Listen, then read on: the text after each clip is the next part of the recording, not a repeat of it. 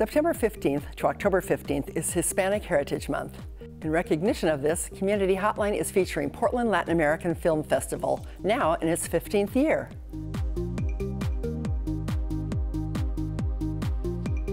With us today to talk about the Portland Latin American Film Festival is Maria Ostroth. Maria, it's great to see you again.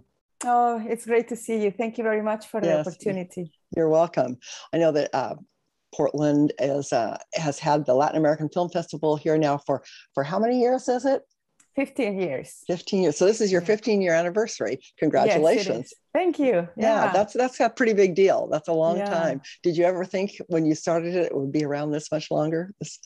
Well, to be honest, I didn't expect to be in this country for so long. And I'm still here.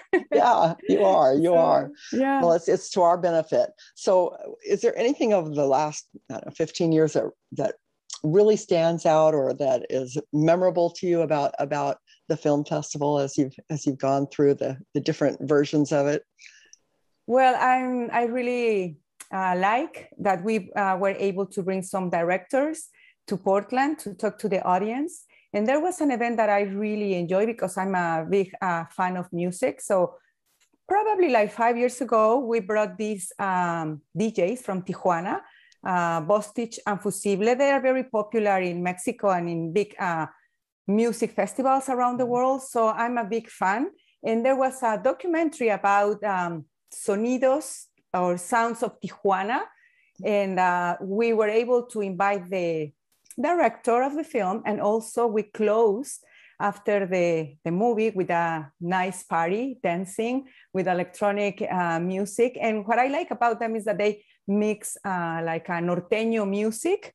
It's like a special kind of music in the north of Mexico with electronic beats and rhythms and samples. So it was a very exciting moment. I remember that my son was probably 3 or 4 years old, and he also was there. So I really enjoy it. So one of the things that makes me excited about the festival is the opportunity not only to see the movies, but also to talk to the directors or the people behind the movies and bring them to Portland so the people also can interact with them and learn a little bit about the process of making a film.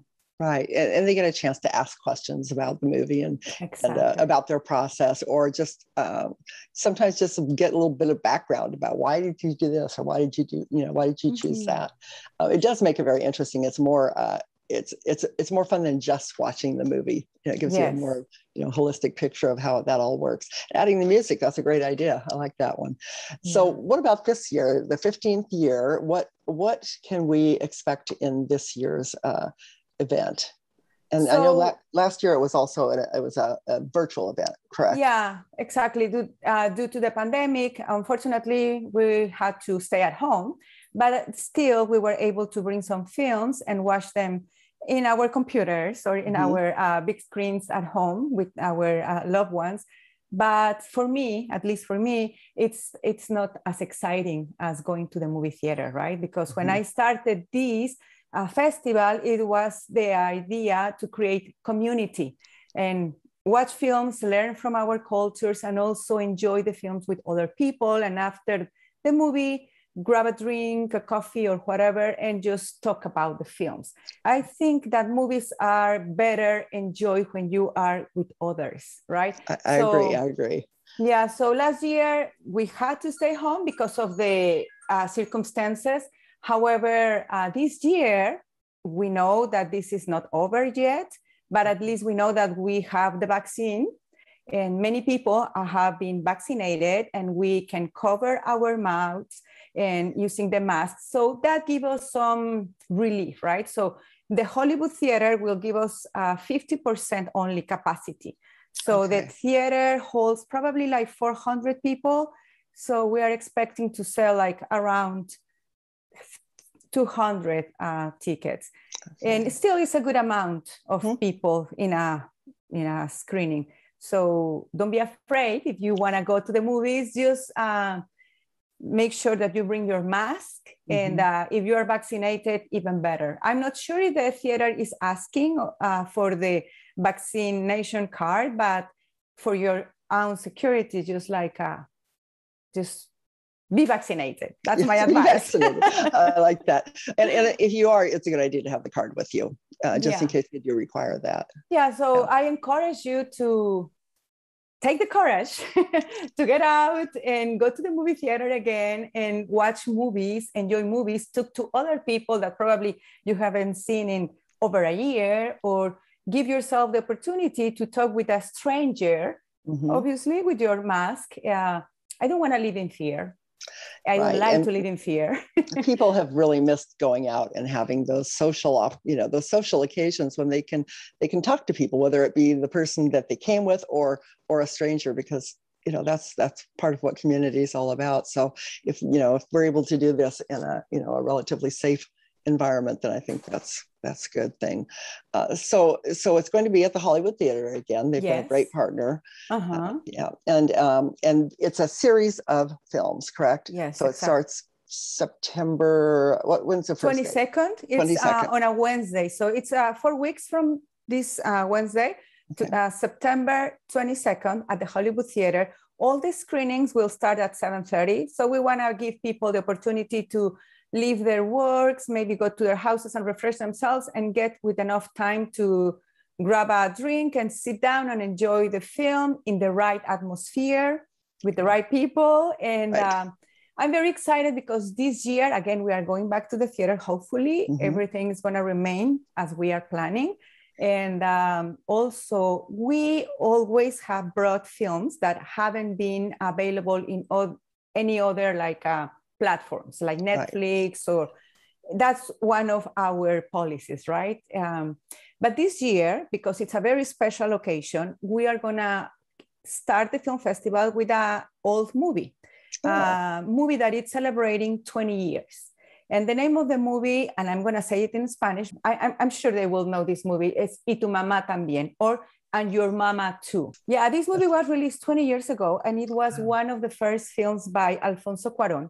And actually, he co-produced and co-directed this film with his brother, Alejandro Cuarón. So, and this movie also made very famous worldwide Gael García Bernal and Diego Luna. So they are very young, very handsome, and it's a funny movie. And for me, it brings me memories when it was. It does for me too. I remember my daughter was the first one that showed me that movie. I think it was probably the first Spanish language film I ever saw. And really? And I loved it. So I have to take a look at that one too. Yeah. So yeah, and that's a good thing. That's one of the things that I really like about the festival. It doesn't matter if you know Spanish or not. If you don't know English, whatever, anybody can watch it because you'll have either subtitles or yes, they definitely will have subtitles. And it's the opportunity again, as I said, probably you saw this movie a while ago, but it's nice to see the movie again in a different context, probably with different people and in a big screen. And even though you maybe saw the movie for the first time in a big screen, it's nice again to refresh, and you will discover new things, right? So I'm very excited. It's one of my favorite movies. So it brings me memories from home, from Mexico, the beaches in Mexico, the beaches that I remember going when I was growing up, like sunny with coconuts. And so it's just nice. I'm looking forward to that. So we will go ahead and plan on going to the Portland Latin American Film Festival that will be starting on September 22nd. You can go to the website. We'll have the dates and all the information that people need, and we'll check it out there, and hopefully get to see some of our old friends and new friends at the film festival.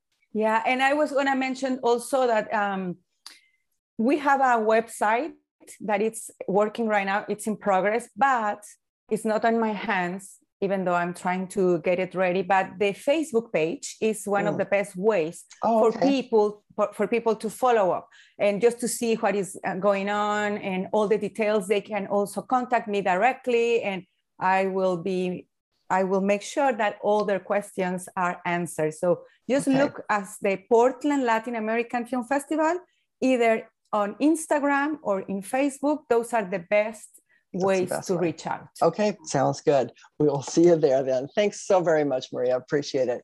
Thank you very much for the opportunity, and we'll see you at the movies. Nos vemos en el cine. Sounds good.